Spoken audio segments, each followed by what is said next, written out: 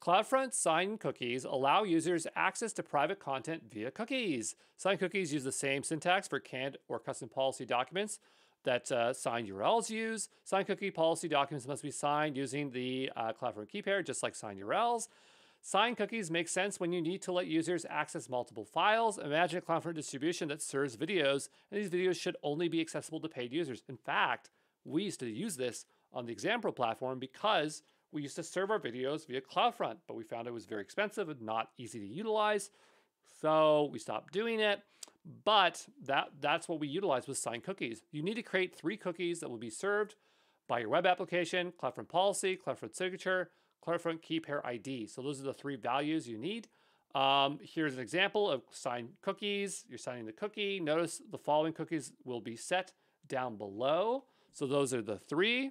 And that is a Python implementation of it, but there you go.